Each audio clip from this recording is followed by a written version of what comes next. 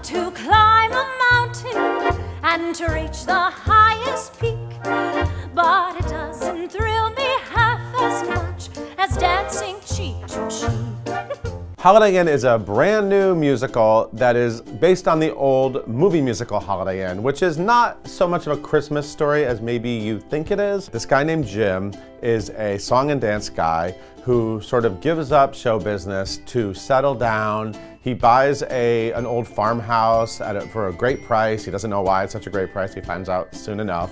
All of his showbiz friends from New York end up coming to visit him in Connecticut at this house. And what they do is they wind up opening it up every holiday and doing big extravaganzas. It's all songs by Irving Berlin. So they took songs from the movie, like White Christmas, which everybody knows, and created a whole new score out of it.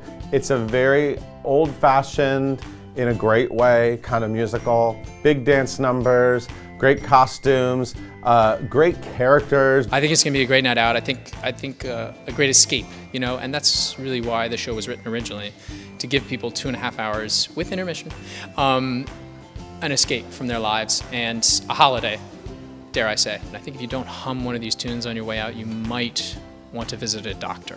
Holiday Inn is very easy to recommend because I can't imagine people not having a great time with these characters, these songs, and just a big Broadway musical spectacular. Christmas.